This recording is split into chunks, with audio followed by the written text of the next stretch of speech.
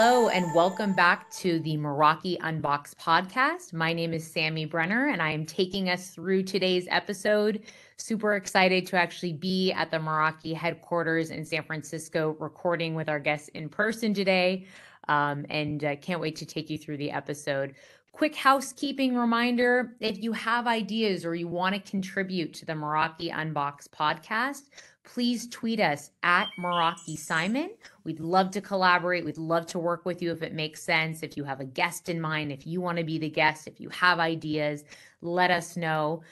Tell all your friends and family about this podcast. Be sure, if you haven't already done so, subscribe, download, share the podcast. We want as many listeners as possible. So we appreciate you sticking with us and being a loyal listener. So transitioning into today's guest, let me go ahead and introduce her. So Annie Shane has been with Cisco for about 22 years now, but she came to Meraki just about 4 months ago as the director of the global service provider sales. A little career background. So she started at Cisco as a sales associate, and she spent 10 years as an account manager. She was eventually promoted into a regional manager role, leading a team of collaboration, video, and enterprise networking sales specialists for the Americas Service Provider Theater. Then, for the next 8 years, Annie held various leadership roles in the Global Service Provider Specialist Organization, supporting the largest WebEx and BroadSoft managed services opportunities with customers like AT&T, Verizon, Lumen. Then in 2020, Annie pivoted into the role of Director of Sales Strategy for America's Service Provider Theater. And all of these experiences combined really helped prepare Annie to lead Cisco's fastest growing global managed services business with Meraki. Annie is based in the Bay Area. She is an avid Bay Area sports fan. Go Niners, go Giants. And she spends her weekend with her 3 young children, coaching soccer, supervising Lego builds, hiking, and getting outside for an occasional run. Annie, welcome to the Cisco Meraki podcast. How are you? I'm good. Thanks for having me here. Of course, we're so excited to have you. We had some audio issues getting on and joining the call, but now we're here. I see the smile on your face. I'm so excited to get into it with you today. I always like this question. Annie, tell us, what is your story and how did you get into technology? Sounds good. So I grew up here in Silicon Valley. I was constantly surrounded by technology. My dad worked for Hewlett Packard and some of the Hewlett Packard spinoffs. My neighbors all worked for Cisco. So it was really just part of my DNA and how I grew up. I went to UCLA and I majored in economics and was trying to figure out my senior year what was next and what I wanted to do. I think being in LA, I wanted to do something maybe in entertainment or something in fashion. And I met up with my next door neighbor who was an executive at Cisco when I was home for Thanksgiving. And we went on a run together and had a chat about what I wanted to do for my career.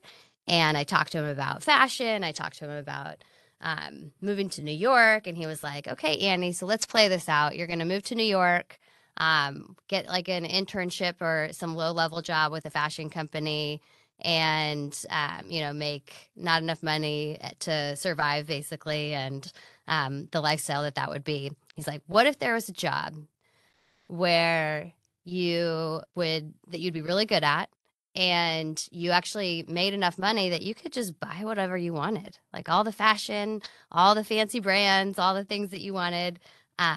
What do you think about that? And I was like, that sounds good. Tell me more. And he was starting a program for Cisco called the Cisco Sales Associates Program. Required a year of training in North Carolina.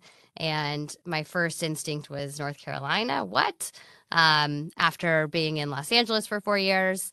But basically he convinced me to do it and just looked at the overall career opportunity and looked at it again as like a 1-year an add-on to college almost, being there with 60 other recent college graduates and an additional year of learning about technology and sales, and coming out and having like a really good sales job, making a lot of money, a lot more money than a 21-year-old should be able to make. So that's how I ended up in Cisco, and it's been a fun ride. Wow. I know sometimes we go to college and we have these aspirations and we think we want to do something with our career and we land in a totally different field. So that's interesting. Sounds like right place, right time, and definitely the right networking on your part to get to Cisco. That's very cool. So let's take a step back because before we get into your Cisco and your time at Cisco and the whole kind of lens and service provider in general, for those listeners, Annie, who might not even be at Cisco or Meraki, tell us like what is a service provider? How do, because I know that phrase means something different, right, in every industry. So like, can you kind of give us like a service provider 101? Sure, and it's even different at Meraki versus Cisco. So it is somewhat of an ambiguous term, but at the very basic level, a service provider is a business who offers a service to their end customers. So a service, not an actual hardware product. Most often, it's a broadband service when you're looking at it from a technology perspective, a broadband service, a mobile phone service, cable service. Those are the most traditional types of service providers from the Cisco Meraki context. But Cisco also considers software as a service, data center as a service. Cisco, on the Cisco side, web companies and media companies fall into our service provider space because they are building out these massive data center networks like Disney Plus, and for companies like Microsoft building out Azure, so that those are actually being considered service providers as well. One key thing that's very interesting about the service provider space is a lot of times when you're looking at commercial and enterprise, even public sector businesses, you're looking at them based on how many employees they have. And the size and success for service providers is more based on how many users they have, how many subscribers do they have. So that's one of the key differences that I see between service providers and regular businesses. Got it. Okay. Thank you for that context. That makes a lot of sense. And to your point, it is kind of a broad term, right? Depending on if you're at Cisco or Meraki or another company, like SP could mean a lot of different things. So you landed at Cisco, you've built this amazing career. Talk to us about your transition over to Meraki. So, what was interesting to you about taking on this global service provider role at Meraki? Like, why was it exciting for you? So in my previous role, I was leading a strategy team, and I worked on a project really closely with our partner organization around managed services. And it really opened my eyes to the opportunities that Meraki was leading, and that Meraki was really Cisco's fastest growing and biggest managed services offer that we had. And so I was excited about it, and was, as I was looking at my next move, I was looking for something in that managed services space, and the Meraki role opened up just at the right time. So I had a conversation with Hope, who's my boss right now, Hope Galley, and was really excited to become part of her leadership team. In my 22 years at Cisco, I've never had a female leader, direct manager, which is pretty crazy. But it also Wow. speaks to the service provider space is skewed much more male dominated, I think, than the traditional business at Cisco. But talking to Hope, I was really excited about actually working for a female leader, a strong female leader, and really coming to Meraki, which felt like being where the action is in a big growth market and in a global role. Yeah, awesome. Well, we're so excited to have you. And that's insane that in 22 years at Cisco, this is your first female leader is over at Meraki. Love to hear it. Okay, so now that you're several months into the role, you made the transition about 4 months ago. Maybe tell us what's like something surprising or that you've learned, now that you're here at Meraki in this SP role. Um, there wasn't a ton that surprised me. I've known a lot of people from Meraki over the years, and I did a lot of research prior to the role to try and make sure I understood everything.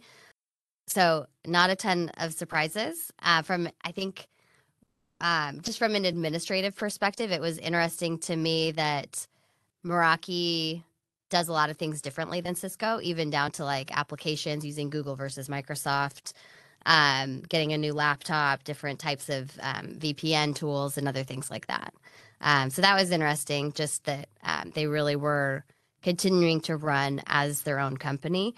At one point, when I first entered into the service provider space with architectures, I joined Tandberg following our acquisition of them, and it was very, very quickly assimilated into Cisco, and they changed everything to get aligned with Cisco. And it seems like Meraki hasn't done that. So that was a big surprise of just the autonomy and the way that they've really fought to preserve the Meraki brand and culture within this acquisition.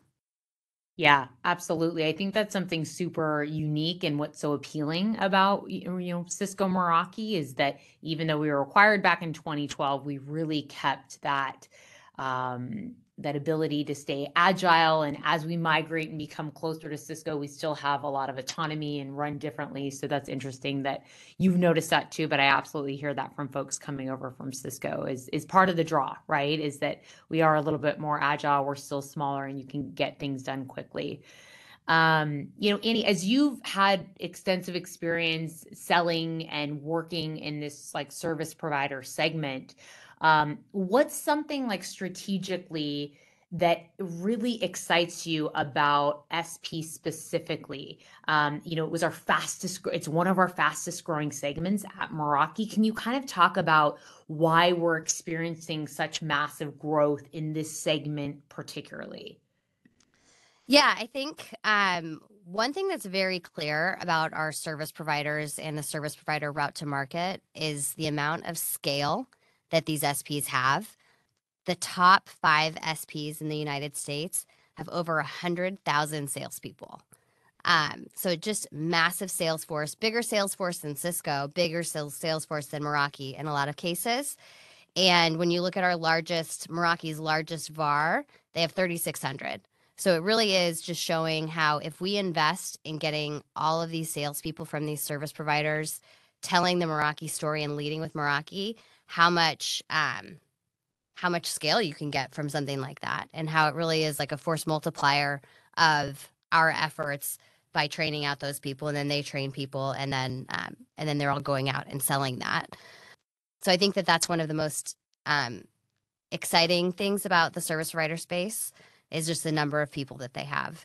The other one I would say is that new customer acquisition is very high. So trying to get a customer signed up with you is probably the hardest cost. It's easier to upsell them once you have them.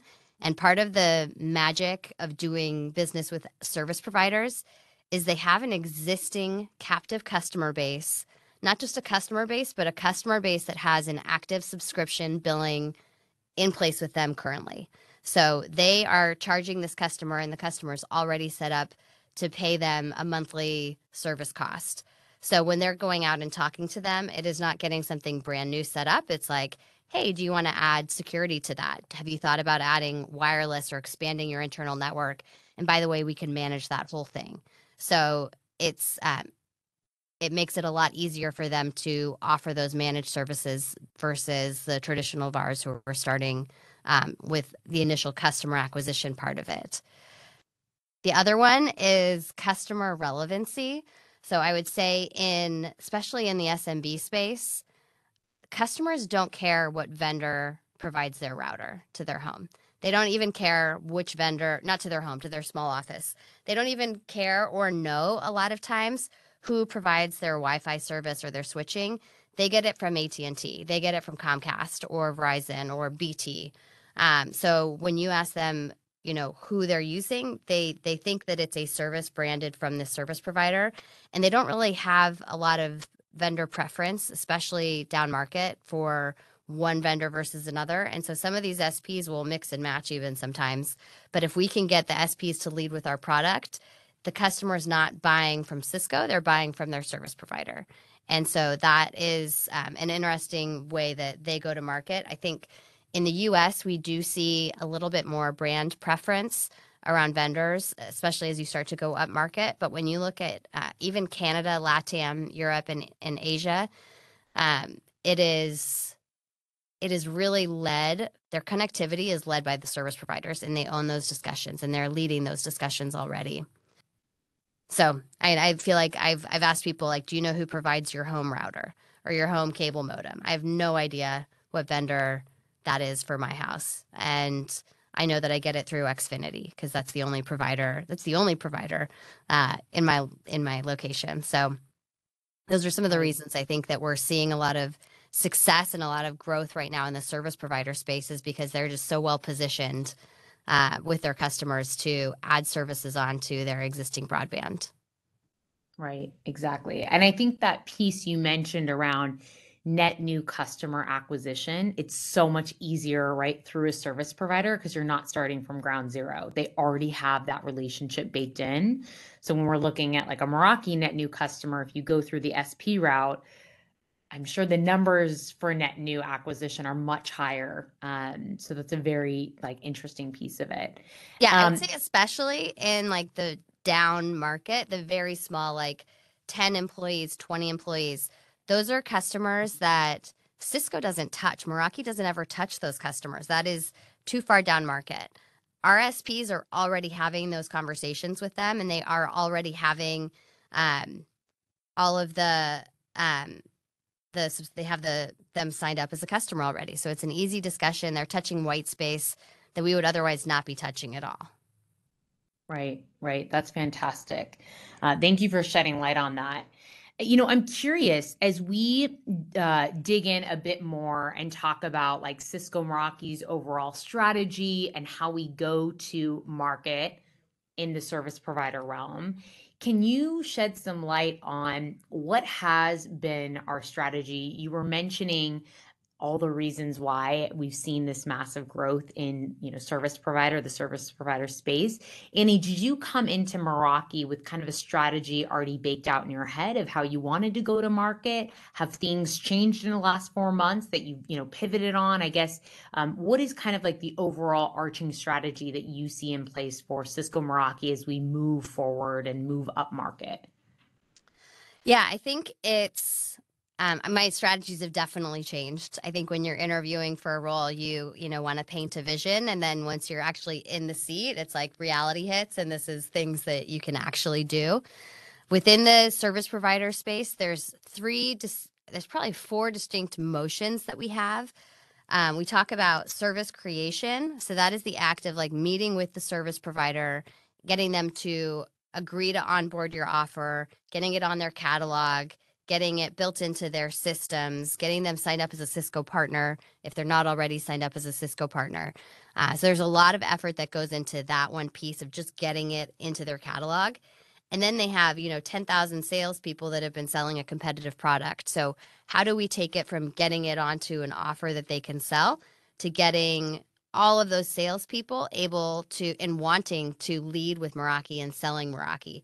And so that part is we call it sales acceleration. So going out and actually training the sales teams and building incentives and competitions and anything that we can do to get them to have a brand preference for Meraki. And then in sales execution is the final step. And that really is more upmarket, where we are working directly with the enterprise teams and commercial teams to match the service providers with the offers that those teams need. So asking those teams to say, find out who your primary service provider is for your account. And then we can start talking to them about what offers they have from Meraki and making sure that they're leading with Meraki and partnering with us. So we have those three main motions. But once you actually get into the business, and that's the same for collaboration, it's the same for Meraki, it's the same across all the different types of managed services offers that we have. Once we get into the business at Meraki, I think one thing that we've discovered is that where we're able to see the growth and where we want to really invest is in that velocity space, in the white space, in the small to medium business, and letting our service providers really do what they do best in that space and just scale and talk to those customers and getting them on board in the SMB space. There is a big play that we have up market, especially in retail chains and all of the standard verticals that Meraki plays in. But where we look at where we're going to see the most long-term growth and building, a loyal customer base, it's going to be in that down market velocity space is where we're really investing. Got it. Okay, that's super interesting. That the focus is small to medium, right? That's like where you really want to scale and where you really think SP can have the biggest impact. I think a lot of companies, or we talk about upmarket, right? And always going up, up, up, and enterprise. And yes, that's super important to get to, but it sounds like the sweet spot and where you think SP can make the biggest impact is that small to medium. Is that right? Yeah. Yeah, awesome. Very cool. Kind of a different approach to what we hear sometimes. And I think, Annie, that brings us into the next question I have for you perfectly, which is why is Cisco Meraki and our portfolio, why is that such a great fit for SP? And you mentioned some of it, right? Meraki's scalable and easy to use and not as complex, right? But really powerful technology. I mean, what's kind of been the talk track for like why Cisco Meraki as you're trying to break through to these SP sellers? Yeah, I think that it's really offering SPs. The offer that we have for our service providers is happy customers. So we want them to have happy, loyal customers that are going to renew their contracts. So I think when we look at Meraki overall renewal rates up in like the mid 90%, I think that's something that's very attractive to them, knowing that if they sell their customer Meraki, it's going to continue to grow and continue to renew, and their customers are going to be happy. They love the simplicity of it, and SPs love how easy it is to manage. So we do have our own challenges with our managed services platform, but compared to our competitors, we have a very easy system to manage. The other area I would say is that many of our competitors are point products. And so where Meraki can really differentiate is the ability for them to invest and get their customers signed up on the platform. It's a platform approach. It's the same thing that we're, all selling every day inside of Meraki managed services and in regular direct sales, but the platform. So being able to sell them one piece of that, getting them used to the management and the overall platform look and feel of that, and then adding it on. And so being able to sell them not just a SD-WAN node, but also wireless switching and now cameras and IoT and all these things. It's a very easy upsell for the service providers to be able to just start to grow their offer with their customer, which ultimately makes them more profitable because they're not having to invest in installing an entirely additional platform, an additional management platform for them. So I'd say over the long run, they're going to make more money with Cisco Cisco and Meraki than they would with any of our other competitors. Yeah, yeah. I think that's a really important call out. And to your point, it's the same talk track that our sellers are saying to their partners and their local VARs, right? Is Meraki's not a single product, it's an entire portfolio, right? It's a suite, and really driving home that messaging. I guess, all sellers and folks in the industry have adapted the way that we've sold and we're needing to sell due to the global pandemic and challenges and inventory. I mean, what are we seeing? Are you seeing some of those like repeatable trends within SP? Like, is there a common theme of a challenge that you guys have come up to when you're selling into these accounts? Kind of what are some of the hurdles, I guess, your teams had to overcome in the last couple months Yeah, I or think it's several the months? same. It's the same across all of Meraki that we're all struggling with some of the lead time challenges. And one of the things that we are encouraging our customers to do is just place orders early, again, just like everyone else. A program that we built a few years ago for the velocity space into the SMB was an option to let our service providers procure bulk equipment. So basically, they would buy a bunch of a specific SKU, put it in a warehouse, and then again, because it's targeting the sub 100 users. So they have to fill out a contract and agree that they're going to only sell this bulk equipment to customers under 100 users. They're not becoming a distributor. This is really focused on them, allowing them to lean into that velocity motion and be quick and nimble with those types of customers and be able to pull from their warehouse and just ship out, 100 APs a day or 100 routers a day or 100 switches a day, things like that as needed to their customers. And the partners who have invested in that are going to see a lot of success, I think, in the coming months because they will have equipment where some of their competitors will not have equipment. And where our competitors, frankly, Meraki's competitors will not have equipment either. So I think that it's something that a lot of our SPs are now investing in, and they all want to go up market. They all want to say, oh, can we, take that regulation off of here? And then our answer is no, because that makes them a distributor. And that's, there's a time and a place for someone to build out a distribution model. This is really a very directed model for us to be able to target those velocity customers that need connectivity. Yeah. Wow, that's awesome. And anyone who did that months ago is in a very good place now, to your point, Right. where we just don't have as much inventory now. Well, I want to, we have time for this, so I want to talk to you a little bit more about some of the work you did at Cisco, being a part of the Americas Service Provider Organization. I know that you and I had talked offline, and you mentioned that you even helped kind of get an ERO off the ground, which is super cool. And I've talked to a lot of our listeners before about that. So, Annie, can you shed a little light on the Women of America Service Provider ERO? And for those listeners who don't know, that's an employee resource group or that Annie started. Talk to us a little bit about that. I mean, how did you get that off the ground? How did it come about? And what was the impact that you had as part of that program at Cisco? Thanks. Yeah, I think if you look at the service provider space in general, it is not a very diverse space. Not a lot of women, not a lot of racial diversity. It is somewhat old school, and we recognize the benefits of having a diverse workforce and that needs to be invested in order to achieve those benefits. And it's not something that you just say, okay, let's start hiring more diverse people. It's something that takes a lot of work, and then you also need to have care and feeding for the diverse people who are in your organization. And I think that that's really where part of launching a Women of Cisco employee resource organization came out of. Was there are regional Cisco has regional Women of Cisco organizations in San Jose and in New York, but having an organization of women that are in the same theater together that may not work together on a daily basis, but really being able to share experiences and build allies and build a network together was something that I felt was missing from our organization.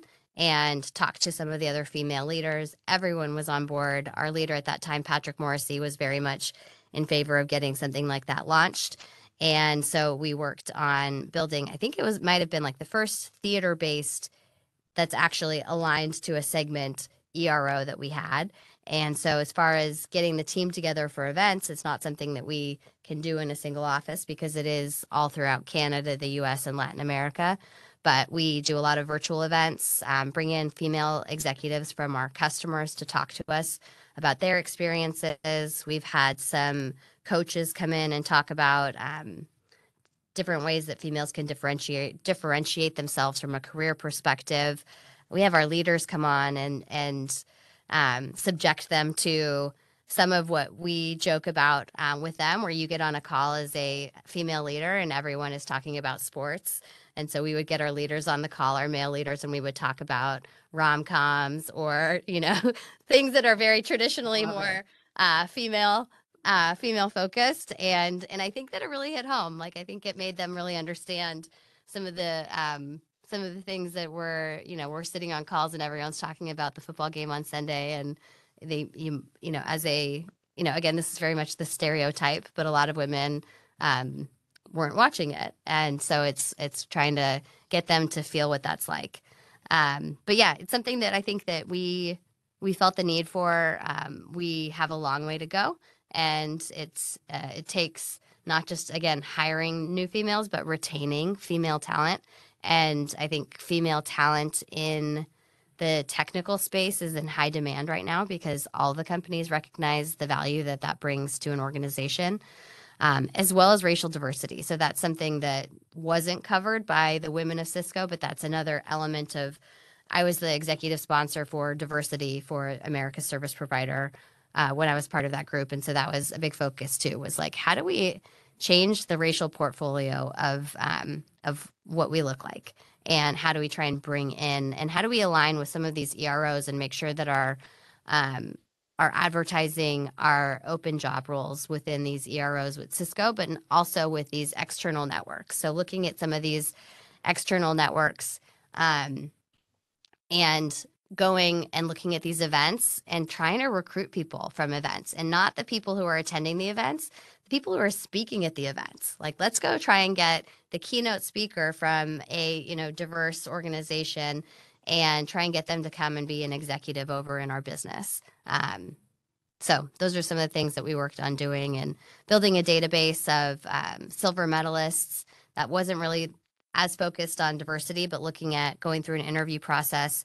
If you had anyone that went through that you thought was a superstar candidate, but they weren't perfect for the role that you were looking for, building an internal database that we could search through of what we called silver medalist candidates that we could kind of hone in on our own. Those were another thing that we worked on, but lots of different activities there to try and change the face of service provider. Yeah, absolutely. Thank you for speaking to that. And I think the fact that you have thought about that so much already, right, at Cisco, and that was part of kind of what you championed for and took on, and bringing that over to Meraki is hugely important. So let me ask you now, I mean, you are a director, right, of the global service provider sales role here at Meraki. What have you kind of taken from Cisco and brought over as a leader in terms of those elements of thinking about D&I and thought diversity and gender diversity and racial right, like all of the things, like how have you honed that as a sales leader, and how do you think about that when you're hiring now? So I've only been in the role for 4 months. I haven't had to hire anyone yet, but hopefully I will. Hopefully we'll get some more headcount.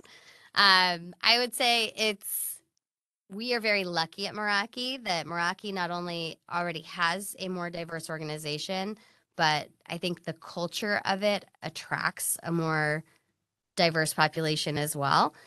Having some of these inside sales organizations that are really kind of feeders into the eventual field sales organizations, I think also helps, because you're getting people that don't necessarily have a technology background and someone that seems like they are a good salesperson. Like, let's get this person into Meraki, and then let's try and build out a path for them where they can see their career growth.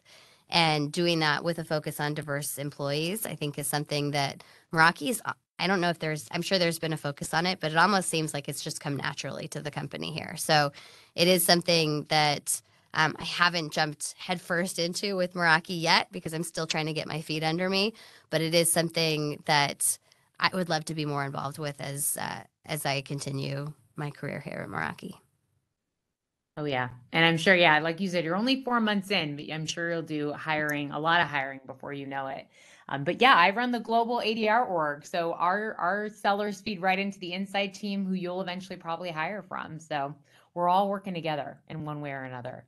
Well, Annie, this has been awesome. Thank you so much for joining us today. I have one more question, and then we'll wrap it up and do a couple fun rapid fires at the end. But let's say someone is listening to this podcast today, is feeling inspired by our conversation. They want to learn more about SP. They want to get involved somehow, whether they're in our organization or outside.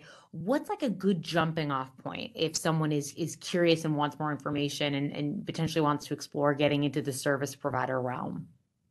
So we would love to have good people coming into our team from the service provider space. And I am hopeful that we will be doing hiring in the future. So I would say for people within Meraki or Cisco, or people even outside, if they have an interest, they can reach out to me. I can direct them to their regional leader, whether it's the one in US or in Europe, just to start networking. I think networking and learning more.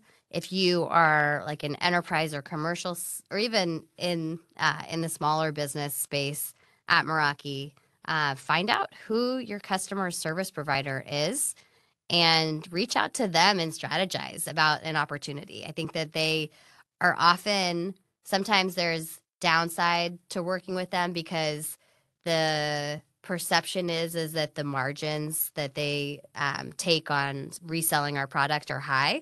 But the reason they're high is because it's bundling a managed service offer in there, and they're often able to have leverage over bandwidth and all these other services that are being purchased by them to actually make the overall net cost of ownership less for your customer. So they're very open to partnering with us and strategizing with us. And if we're not reaching out, a lot of times they're going rogue and they're talking to the customers anyway. And so if we engage them and we have a Meraki practice with them, then that will help. Yeah, that makes a lot of sense. So ask. Open mouths get fed, right? Ask and be curious. Exactly. Okay, cool. So let's do a couple rapid fire questions if you're open to it, Annie. Are you down? Sure. Yeah. Okay, let's do it, and then we'll close out. This is one of my favorites. What is your favorite meal of all time? I have to say it's a mission burrito. And by mission Oh, burrito for people outside of San Francisco, it's just a part of San Francisco that makes really good burritos.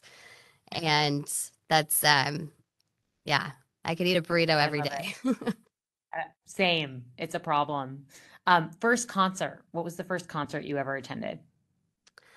The first real concert, I think I did one at Great America, but the first like real concert I went to was In Excess, and it's called their Get Out of the House tour. For anyone that is in the Bay Area, it was at the Warfield, which is like a very small venue. And I'm dating myself with this, but I was a freshman in high school, and we actually camped out overnight in front of the Blockbuster in order to get the tickets. And that's something that, in the age of technology now, you don't have to do. But that was, and to this day, I think it still is probably one of the best concerts I've ever been to. Oh my gosh, that's so amazing. Camping in front of Blockbuster, that's commitment right there. Oh, yeah. If you could eat one meal with anyone, dead or alive, who would it be? I